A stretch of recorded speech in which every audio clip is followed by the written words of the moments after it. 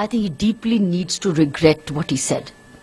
It's shocked the people, it saddened the people, and I think that he owes an apology to the nation because he has called the Prime Minister a coward and a psychopath. I think this is not acceptable and tolerable. I don't think any Indian will forgive him, barring his close people who may be feeling he's done the right thing. This cannot be the language against highest officers of this country. And here is a man who is leading the country against all odds. Here is a man who is idolized and respected the world over. He's one of the 10 most respected people in the world today. He's one of the first 10 most respected. He's the ninth.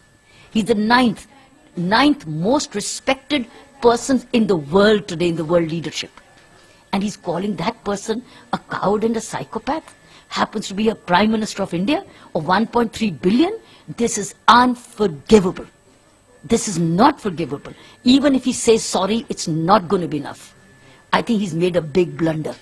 And that comes out of you see, the language out in stress comes out, the language you use in ordinary situations. Their language has to change. He has turned actually his own protest to protection. If you noticed, he's come out of a protest. His party is an emergence out of a protest, which we all work together against corruption. And that same thing now, he's working on protecting corruption. First of all, his choice of a person was all known. When he chose Rajendra Kumar, I do not know whether he should know. He should be knowing. Everybody knew the person he had chosen. In fact, this was immediately the murmur. It was a murmur in the bureaucratic and all of our circles. What kind of a person is he chosen? Because everybody knew that this person has allegations against him. There was a big setback. Actually, this was a message to the bureaucrats. What kind of people is he choosing? I remember many colleagues saying, what kind of a person is he chosen?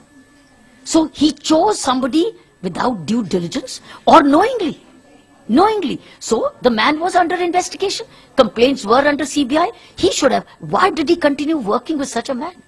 Who was himself going to be under a cloud and investigation and who enjoyed basically very little credibility in the bureaucratic circles, let me tell you that. And I'm quite surprised that he didn't know or his close people not know. Why did he keep him there?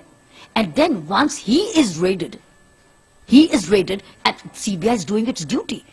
Police is always a difficult duty. Because when you raid one, you are annoying something. Police gains one and loses another. That's the irony of police work. That's justice all about. The CBI has very clearly said, do not mislead people, do not spread falsehood, and do not impede our investigation by doing this.